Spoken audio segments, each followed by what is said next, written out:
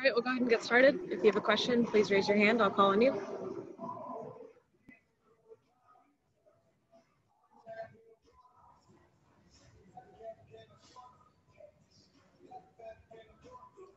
Bailey Johnson, we'll start with you. Go ahead, Bailey.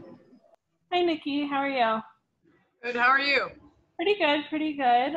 Kennedy played about 17 minutes last game. What are your expectations for her today? I mean, we're gonna base it off of how she's moving. She doesn't have a minutes limitation.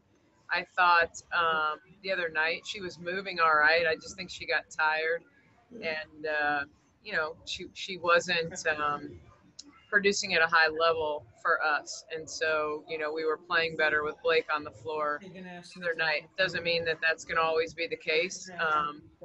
But hopefully with a game under her belt, she comes with a little more confidence and, can knock down some shots for us. Thanks.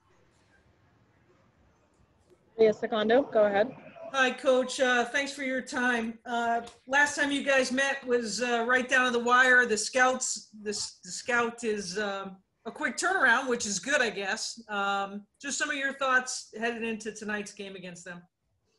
I think the tough part about LA is they don't run a lot of stuff, which makes them not a hard scout. What makes them a hard scout is they have Nneka and Candace and Chelsea, who just make plays out of their offense. And so, I mean, you've seen it consistently in the last week with them. Dallas, they were down to Dallas. They were down to us. They were down to Connecticut, third quarter going into the fourth. And those guys just make plays late. Chelsea Gray made a lot of plays against us late.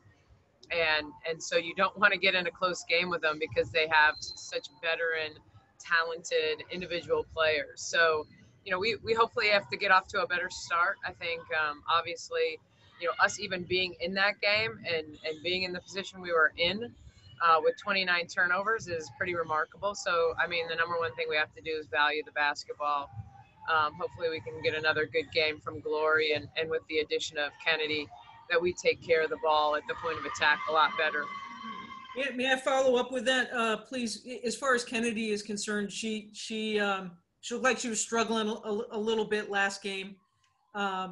Some of your thoughts on having this day off in between here and how is she feeling and how is she doing? How many minutes do you expect her to go tonight? It's not so much minutes. I had no minute expectation in the last game. I knew she'd probably get tired. You don't take 2.5 to 3 weeks off here and then be able to come out and be 100% because you aren't going to practice. You're not going to get your win back in practice. So she's got to get it back in the game.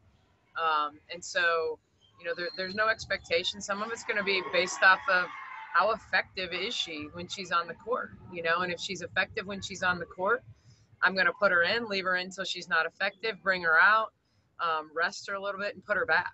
I think that ideally the other night she was in foul trouble, no matter what matchup she had. So, she's just got to relax a little bit. I think after missing 6 games, wanting to set the world on fire in your first game back, it's just not that easy in this league, So hopefully little by little she'll get her confidence back. She'll be more comfortable and not put such pressure on herself, to carry us.